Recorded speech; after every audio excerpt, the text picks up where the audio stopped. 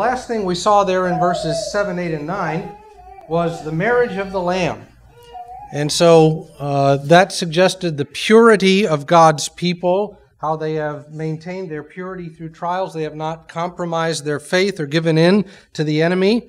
And we noted in verse 8 that she is clothed in the righteous acts of the saints.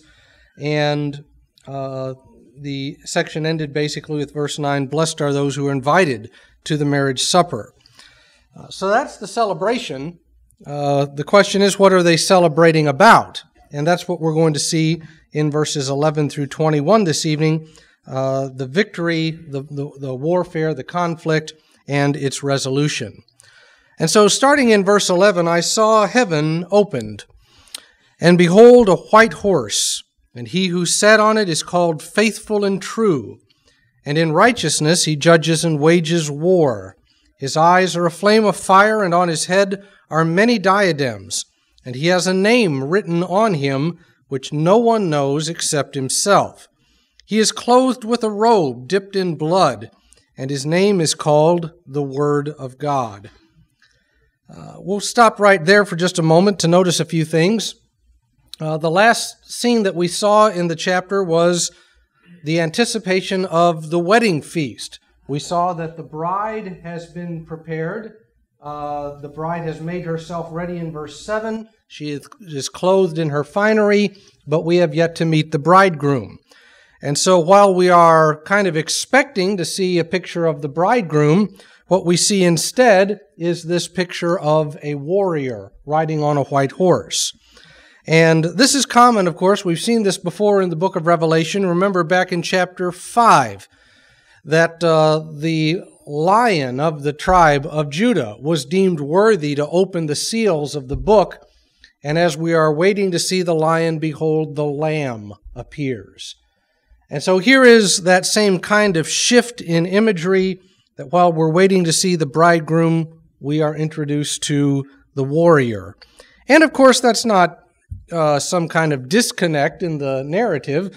John is trying to tell us that these are the same character, that the character that is the bridegroom and loves his bride and loves his church and his people and is eager to be with them is also the one who's going to fight for them. And he's going to defeat their enemy so that he can have this relationship with his people in the end. Again, just like everything else in the book, there is Old Testament imagery abounding here. We hear this said of God in the Old Testament in Isaiah 42. The Lord will go forth like a warrior. He will arouse his zeal like a man of war. He will utter a shout. Yes, he will raise a war cry. He will prevail against his enemies. We get the same kind of thing said there in Psalm 78. And in that great text about God judging the nations of the earth in Zephaniah 3, the Lord your God is in your midst, a victorious warrior. He will exult over you with joy. He will be quiet in his love. He will rejoice over you with shouts of joy. So you see that idea of the warrior that loves the people of God is also reflected in the text before us here. We're told his name, Faithful and True, and so he is the image of what his people need to be. You get that in the book of Hebrews as well, that Jesus has been faithful to God and therefore has gone on to his reward, and we are to follow him and be faithful as well. Same kind of thing here, that he is the one that has been faithful to God. In all of the testing and trials that he went through, he did not give in, and he remained true, and so his people are bid to look to him for their example. And he judges. Remember, the word judges in the New Testament very often has the sense of condemns, and so he will condemn the enemies in righteousness and wage war against them. But perhaps the thing that is, I think, the most interesting about this description there in verse 11 is that he is on a white horse. And if you were to say this in the first century to the people of Asia Minor or just about anywhere else in that part of the world, it would have been very clear what image you were conjuring up. and that would have been the image of a Roman triumphal procession. This was a very big deal to the Romans.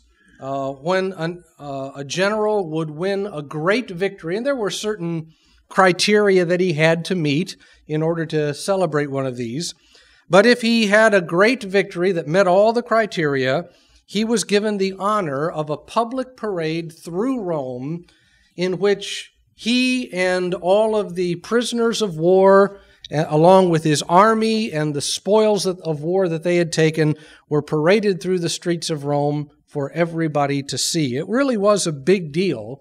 Roman records indicate that there were over 300 of these things celebrated throughout Roman history, and as time goes on, they get just a little bit more extravagant and decadent as they go. But one of the things that characterizes a Roman triumph is that the triumphant general would either be riding a white horse or he would be in a chariot pulled by white horses. But everybody would have recognized in the ancient world that role of the white horse. Also, when the general paraded through the streets, he would wear crowns on his head, the victory crowns, indicating, of course, that he had won a great contest. There would be a plaque with his name on it for everybody to see. There would be armies going along with him, and all of the imagery, of course, that goes along with this is military in character.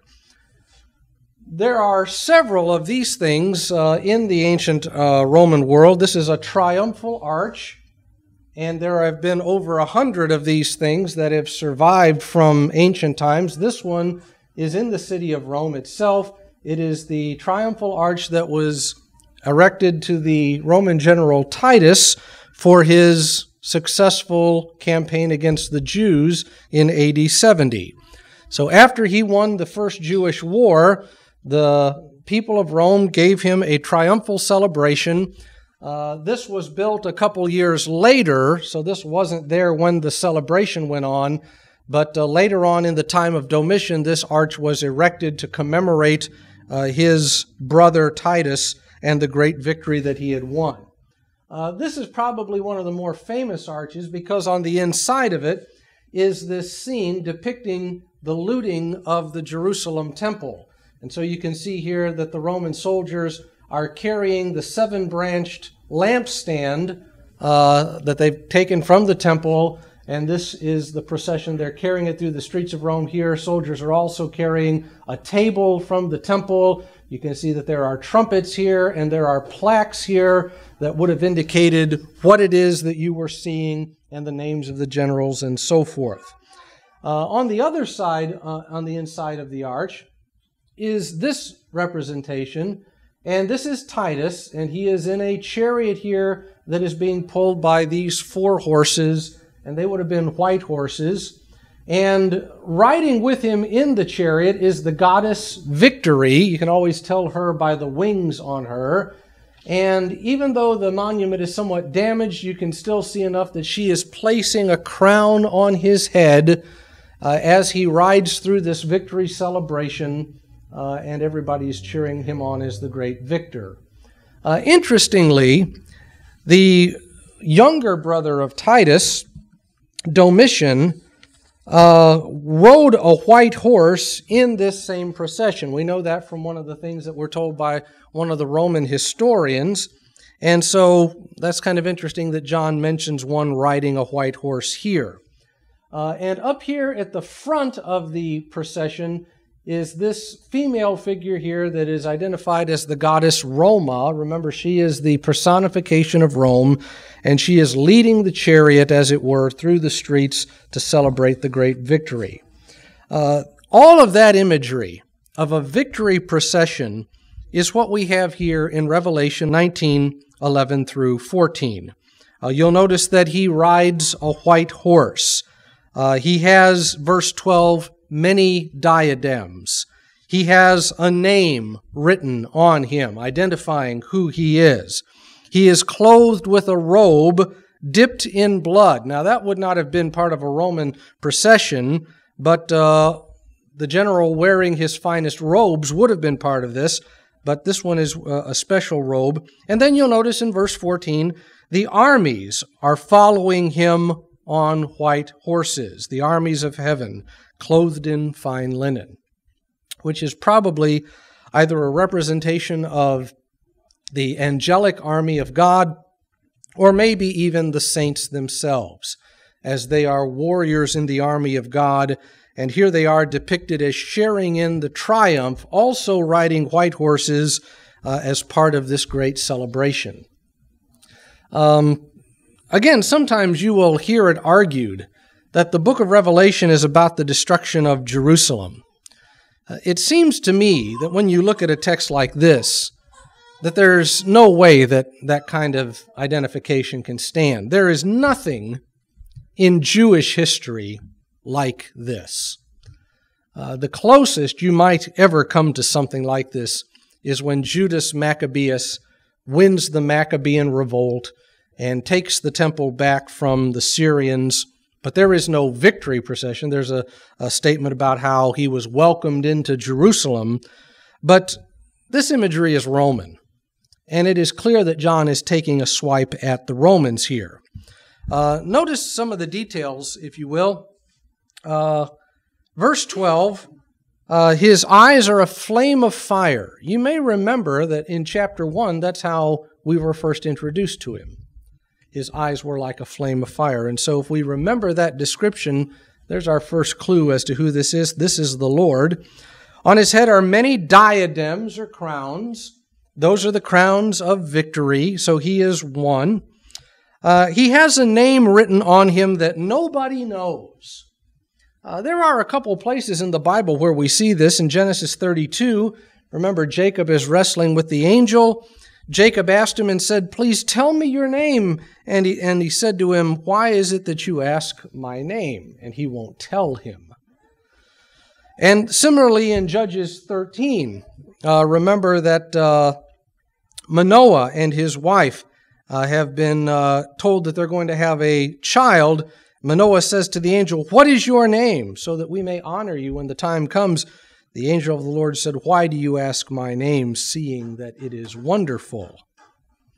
We might just want to mention here that there are some people who have claimed that Jesus is this angel of the Lord. I don't think that is correct. And the reason for that is Hebrews chapter 1, where the author of the book of Hebrews makes it very clear that God has given Jesus a status that never ever belonged to any angel. And so, even though it's tempting to see the Son of Man in the angel of the Lord, it's not him. The fact that his name is mysterious means that he is connected with God. And that is the significance of it here as well. That he has this name that is not just a human name. It is a divine, a heavenly kind of name. And we have that same kind of thing said in the Gospel of Matthew. Jesus says in Matthew 11, "All things have been handed over to me by my Father. No one knows the Son except the Father. Nor does anyone know the Father except the Son, and to whom he wishes to reveal him." And so this idea that Jesus is really only fully known by God, and he is not really known completely by men, that is the idea that seems to be suggested here, that he has a name, but it's not this is not an earthly figure, this is not some kind of human general, this is a divine figure. He is also clothed with a robe dipped in blood, and his name is called the Word of God. Of course, if you've read anything else that John wrote, you know that that is one of John's terms for Jesus. Remember John chapter 1. In the beginning was the Word. That is his designation for Jesus. And so, to call him the Word of God indicates, of course, that he is the communication of God, but also that he is the power of God, because God's Word is powerful. And so he is the powerful Word of God. He is the agent by which God accomplishes his will, and that is his role here as well. He is going to conquer this rebellious nation in the name of the kingdom of God. And then, of course, verse 14, we have the armies clothed in fine linen, white and clean, which is just like the description we just saw back in verse 8 about the bride, who is clothed in fine linen, bright and clean. And so it seems that the bride is the army and the groom is the warrior in this kind of exchange of symbols here. If we were prone to still think that this kind of literature is written to hide things, that kind of falls apart right there, because 4 times here we're told his name. John's really trying to help us identify him. All right, then, verse 15, from his mouth comes a sharp sword. We saw that again in chapter 1 in our introductory vision of the Son of Man as he was walking amid the lampstands, that he had this sharp two-edged sword coming out of his mouth, indicating the power of his word. But here it is not directed at his people and his judgment of them. Here it is directed against the nations. With this sword he may strike down the nations, and he will rule them with a rod of iron. And he treads the winepress of the fierce wrath of God, the Almighty. There's some familiar imagery here, of course. The sword is also the scepter. Remember Psalm 2. We have gone back to that psalm numerous times. It is kind of the framework on which much of this story hangs, and such an important psalm for the early Christians. Well, we have it here basically quoted in this text. And remember, the psalm is about opposition to God and the Messiah on the part of the kings of the nations. There's an uproar, and God says, I have installed my king on Mount Zion, and God says to him, verse 9, that you shall break them, that is, break the nations with a rod of iron and shatter them like earthenware. Well, that's what we have here, ruling them with a rod of iron. And so this is the fulfillment of Psalm 2. Now, it's not the only fulfillment, but it is a big one. Psalm 2 is a paradigm that is fulfilled many times, but one of its greatest fulfillments is in this conflict between Christians and Satan in the first century. Of course, its ultimate fulfillment will be when the Lord has conquered all at the day of judgment. But this is a significant fulfillment of it nonetheless. We're also told that he treads the winepress. That's an image that we have seen before in the book of Revelation a couple chapters ago. Remember that imagery of the wine of the wrath of God turned into the pressing of the wine and the grapes and the blood flowing and so forth. Well, we get that here again. Joel 3 is one of the sources of this. Put in the sickle, the harvest is ripe. Tread, for the winepress is full, the vats overflow, their wickedness is great. And so, however you want to put it, he's going to put down the rebellion. He's going to reap the wickedness, and the blood will flow. All of those images tend toward the same thing. It is an outpouring of the wrath of God, the Almighty. Remember that Almighty is an image from the Old Testament of God with his army, the Lord of hosts.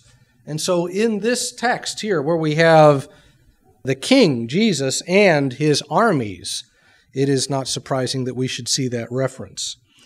Isaiah 63 is also part of this. We saw this before in the background of the other chapter, but remember the text about the destruction of Edom. We have this one who is come, and his apparel is red, his garments are like those who are in the winepress. And the question is, why is your apparel red? And the answer the Lord gives is, I've trodden the wine trough. I trod them in my anger and trampled them in my wrath. Their lifeblood is sprinkled on my garments. Well, that's what we have here. Verse 13, his robe is dipped in blood, and his name is called the Word of God.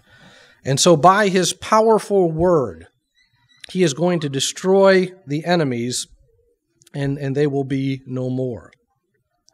But not only that, in verse 16, we have the third indication of his name.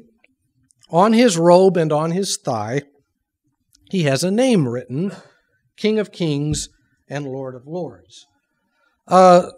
Ancient statues sometimes had inscriptions on the thigh of the statue. I couldn't find a picture of any one of them to show you, but you can take my word for it that is true. And it is mentioned in the ancient literature that it was a common thing to do that. And so this was not unusual. It sounds strange to us, like a strange place to write a name, but it would have been familiar to the ancients. But notice his name, King of Kings and Lord of Lords. We heard that name before back in chapter 17, in verse 14, Lord of Lords and King of Kings. So here it's in the other direction here. Paul uses this same expression in 1 Timothy 6 and verse 15. It's actually a term that comes from the Old Testament. In Daniel chapter 2 and verse 37, remember that Nebuchadnezzar there has a dream and needs it to be interpreted. And Daniel uses this expression of the king of Babylon. You, O king, are the King of Kings, to whom the God of heaven has given the kingdom, the power, the strength, and the glory. The Babylonian king was called the King of Kings because his kingdom was divided up into smaller kingdoms. And every one of those smaller kingdoms had a king, and so he was the king of those kings. And that is a term that gets used in the New Testament, of course, for the Messiah. But I think also here we have a hint at Rome. Now remember, whenever you see imagery of Babylon in the book of Revelation, that's imagery of Rome for John. And just as the king of Babylon would have been called the King of Kings, so the Roman emperors were known as those who ruled over other kings and other kingdoms. In his account of his life's accomplishments, the Emperor Augustus bragged of having conquered over 50 different nations. And so, even though he doesn't call himself King of Kings in that text, that certainly is the implication. And sometimes, if you look at inscriptions and things like that, you will see the Roman emperors with a bunch of titles behind their names. For example, Trajan is called Germanicus, Dacicus, and Parthicus, which means that he conquered the Germanic tribes, he conquered the Dacians, and he conquered the Parthians. And so whenever he would conquer a group of people, he would take their name as part of his title. And that certainly is in the background here as well, King of Kings, Lord of Lords. The Roman emperors were the people in John's day who were claiming to be that. And of course, John's point is that all of this fanfare, the triumphal procession, the Roman emperor being called Savior and God and Lord, being treated like a god and calling himself ruler of all the world, those are all descriptions that properly belong to Jesus. And John is saying, I'm showing you who the real emperor is here. That title also appears in biblical literature, Deuteronomy 10. The Lord your God is the God of gods and the Lord of lords, the great, the mighty, and the awesome God who does not show partiality. And that title is also used by Persian kings. It's used by the Greeks as well. It is a very common title in the ancient world. Everybody knew what it meant, and so John has said it really ultimately applies to the Messiah here. So here is part of the celebration. The first part of the chapter, verses 1 through 10, we saw the celebration, the hallelujah, the praise to God, the banquet, the marriage. We've been waiting to see what's happening. We've now seen a military procession. It's almost going kind of in backwards order, if you think about it. Because what you would normally do is fight the war first, then have the victory procession, and then have the party after that. But John has reversed it. It started with the celebration, then went to the victory procession. And so John says, Now let me tell you what all the celebration is about, and that in verses 17 through 21 is the victory. So in verse 17, I saw an angel standing in the sun, and he cried out with a loud voice, saying to all the birds which fly in mid-heaven, Come, assemble for the great supper of God, so that you may eat the flesh of kings, and the flesh of commanders, and the flesh of mighty men, and the flesh of horses, and of those who sit on them, and the flesh of all men, both free men and slaves, and small and great. So that's an invitation that you don't hear every day. There's going to be a great battle, but it's going to result in a terrible carnage. And there's going to be a feasting on the dead for the birds of heaven. Now, what do you think that image is designed to convey? What's the point of that? Nobody there to bury them. In the Bible, if you don't get buried, what does that mean generally? It's a disgraceful thing not to be buried. Your body is treated like a piece of garbage left to rot. And are there any particular kinds of people who were treated that way in Roman times? Any particular people whose bodies were left to rot outside? Criminals, people who were crucified, were left on the cross, and the birds would come and eat their flesh, and wild animals would tear them down, and so forth. It was considered a disgraceful, shameful thing to have your body treated that way. It was the Roman way of saying, this is what we think of you if you're going to act this way. And now those tables are turned. God in heaven says, I'm going to do that to Rome. I'm going to reject it the way that it has rejected its criminals. I'm going to treat them like garbage, just as they have treated other people. It is something that, of course, in the Roman way of thinking was very common to do this to your worst enemy. God is using their own imagery against them, that they are going to be the ones on the receipt of this humiliation this time. Again, this is Roman imagery here in verse 17. There is an angel standing in the sun.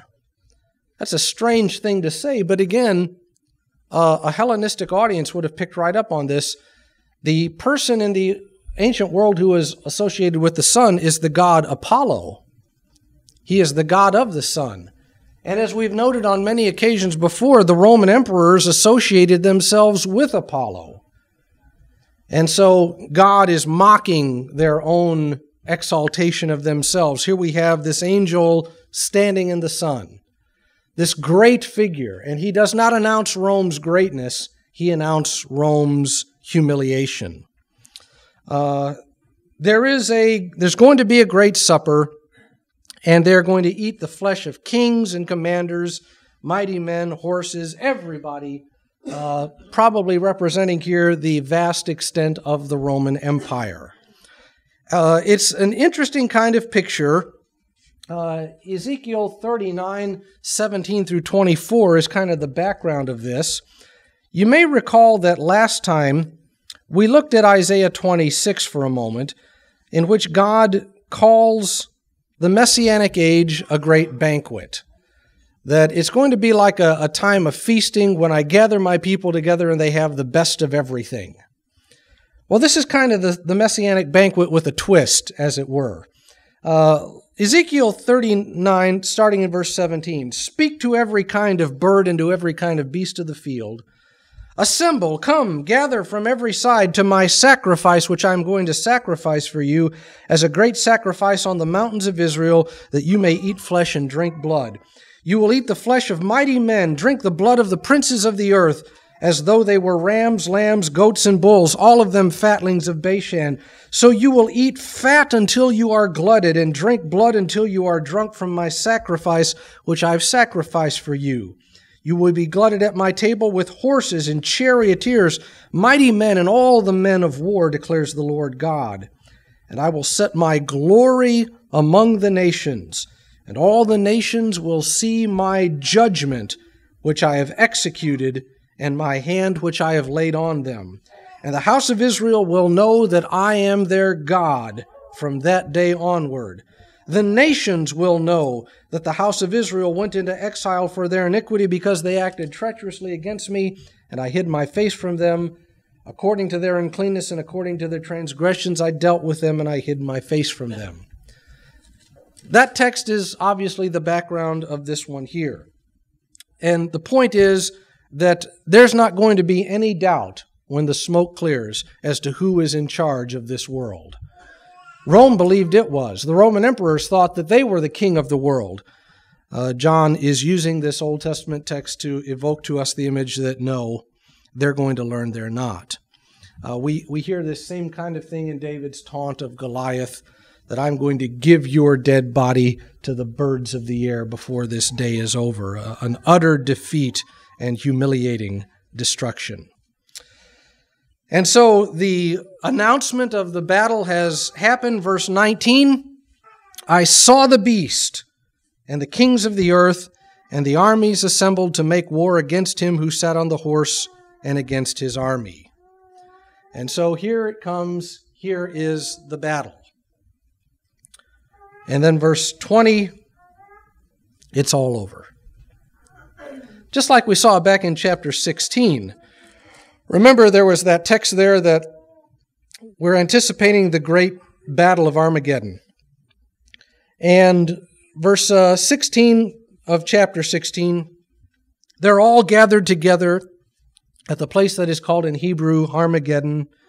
And so we expect now to see a depiction of the great battle, but the next thing we see is that it's all over and the city is fallen. Well, that's the very thing that we have here in chapter 19, that in verse 20 the beast is seized, he has been defeated, there is no description of the battle. Two things are significant about that. First of all, I think it speaks volumes against this modern-day speculation about some big battle at the end of time.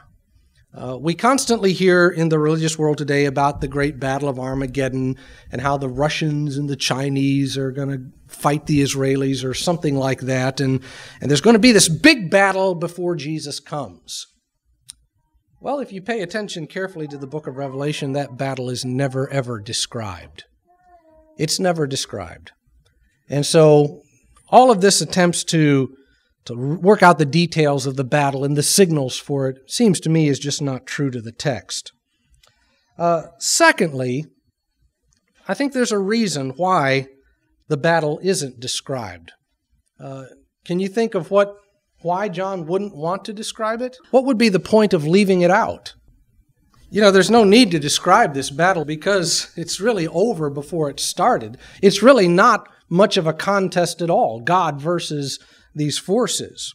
Let me suggest another thing as well, and that is that the battle's really not important. What's important is to know how it ends. What's important for these people to know is that God is going to win, and if you'll be on God's side, you'll be the victor. And there's really no need to dwell on the various aspects of the battle or how long it's going to take or anything like that, because that's such a small part of this. The part that John wants them to concentrate on is the part that he has spent most of this chapter on, the first 16 verses, the celebration after it's all over. That's what I want you to think about, John says, about the victory you're going to have. And if we arm ourselves mentally with that picture of victory and reward, then the battle becomes a lot easier. We get this same kind of imagery in Zechariah. I will gather the nations, and then the Lord will go forth and fight against those nations as when he fights on a day of battle. That's kind of what we have here. God saying, come on, bring it. You want to fight against me and my people? Come on, we'll settle this thing. Joel 3, I will gather all the nations, bring them down to the valley of Jehoshaphat. I will enter into judgment with them there on behalf of my people and my inheritance, Israel, whom they have scattered among the nations, and they have divided up my land. You really hear echoes of the Roman Empire later in that. They have persecuted God's people, and taken them prisoner, and in vengeance for that, God is going to reap his wrath upon them. And again, of course, Psalm 2, 1 through 3 is in the background here as well. The kings of the earth have taken their stand together. They have lifted themselves up against God and his anointed, saying, let us throw off his shackles, and so forth. And God in heaven, in verse 3, scoffs at them. It's one of the great pictures of the Old Testament, that here they are, they're going to fight against God. They're going to stage this rebellion, and we're not going to have God reign over us anymore. And it makes God laugh. The idea that man could do such a thing is just laughable. In Ezekiel 39, in this very difficult text, otherwise we get the same kind of picture. God says, you will fall on the mountains of Israel, you, your troops, and the people who are with you. I will give you as food to every kind of predatory bird and beast of the field. You will fall in the open field, and they will know that I am the Lord. And that's kind of the idea that's behind all of this as well, that when it's over, there will be no doubt as to who is in control. So then, verse 20, here's the way it ends. The beast was seized, and with him the false prophet who performed the signs in his presence. Remember, that is the two beasts from Revelation 13. The beast would be the beast from the sea. The false prophet is the beast from the earth. And remember, he is also, we've identified him in chapter 13 as the emperor cult, the religious side of all of this. He performs signs in his presence and deceives those who receive the mark. All of those are references to chapter 13. And the point is that these great enemies, the beast and his minion, are seized and thrown alive into the lake of fire, which burns with brimstone. We've had a hint about that before, but here's another hint of it. That there's no way that they're going to recover. That God is going to decisively destroy this enemy, and it will not rear its head again. And verse 21, the rest were killed with the sword, which came from the mouth of him who sat on the horse, and all the birds were filled with their flesh. And so the promise, the invitation in verse 17 and 18 is fulfilled. A shattering, crushing victory, and that's why there is the great procession and the celebration that we saw in the earlier parts of the chapter. And again, this language of everlasting destruction is based in Old Testament thought. Jeremiah 17, you will let go of your inheritance that I gave you, and I will make you serve your enemies in the land. You have kindled a fire in my anger, which will burn forever. And then in Jeremiah 21:12, O house of David, thus says the Lord, administer justice every morning, that my wrath may not go forth like fire, and burn with none to extinguish it, because of the evil of their deeds.